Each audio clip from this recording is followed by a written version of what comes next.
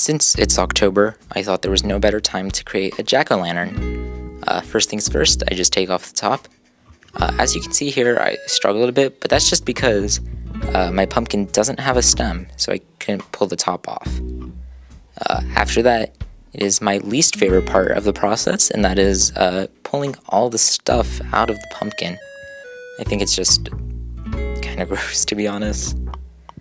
After that, though, it's my favorite part, and that is carving out the face. I think it's a fun way to express yourself.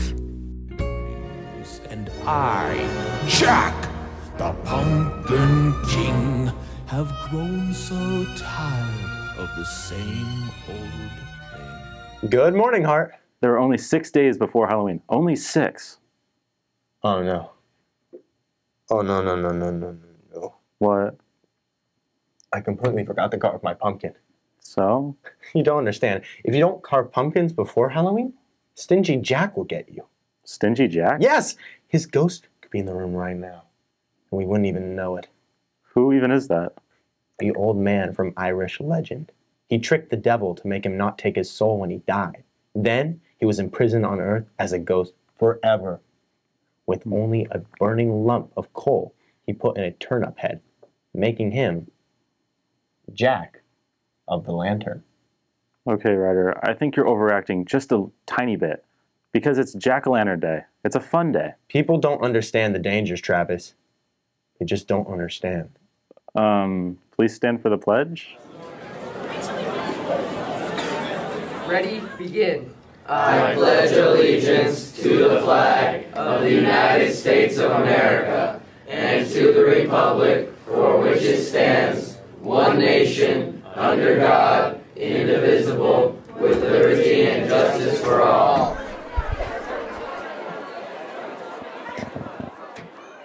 Get ready to walk that red carpet because now it's time for Spotlight on the Arts.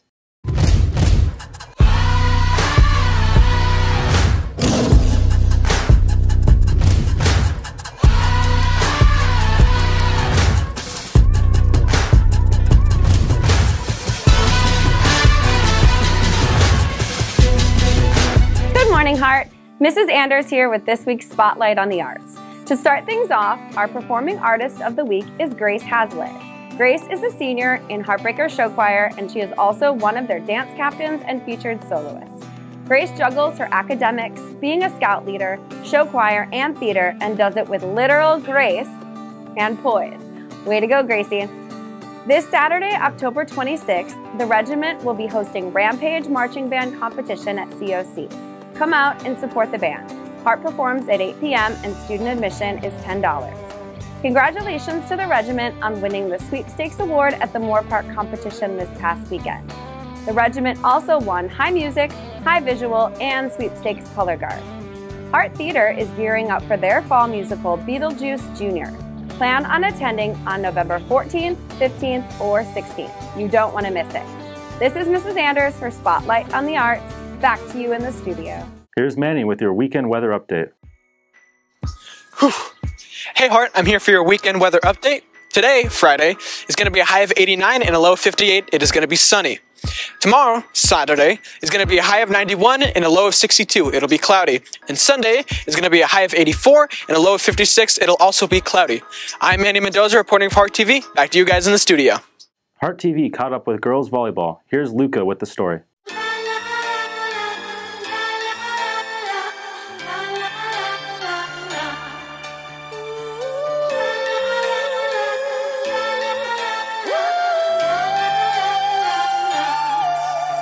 What's your name? Sarah McCarthy. My name's Martina Levelov. Jessica Zipper. What made you join this sport? I've been playing it since I was little, and just the coaches, they are family friends of mine, so I joined in from them. I joined volleyball because a friend of mine told me I should start playing, and I just tried it, and I ended up really liking it. I started playing club volleyball when I was like 12, and so I just came over to play high school volleyball. Why do you like this sport? It's just really high energy, and like the celebration after you get a point, especially as a hitter. it feels great. I really like how team-oriented it is and how connected you can become with your team just through like playing the sport and how high energy it can be. I like how high energy it is. I like how team-oriented it is. I love this team, so it was a lot of fun playing this season. What's your favorite moment in this sport? My favorite moment in this sport is just probably like any time winning. At the beginning of this year, we beat Valencia in 5 sets, and it was just really exciting. Just any like big kills, any blocks, any big digs, just the energy coming from like the stands and the people on your team. Probably just like on the bench celebrating big points. Like we have all these fun things we do, like we do cartwheels. One of my teammates, she does the worm, it hits the splits. It's just really cool. Have you ever had any moments of doubt, and how did you pull through them? Yeah, this was my first year on varsity, so the beginning of the season was definitely a little rocky for me as I was like kind of finding my place. I just had to remind myself that I'm strong and I can keep pushing myself. Just moments of like having low self-confidence in yourself in the sport, and kind of just reminding yourself that like you're on the team for a reason and you made it for a reason, and just knowing that like you have what it takes to pull through. Yeah, I definitely have. Coming from being a 4-year varsity this season, definitely made me question what I wanted to do after this. But just talking with my coaches and my teammates really pulled me through that.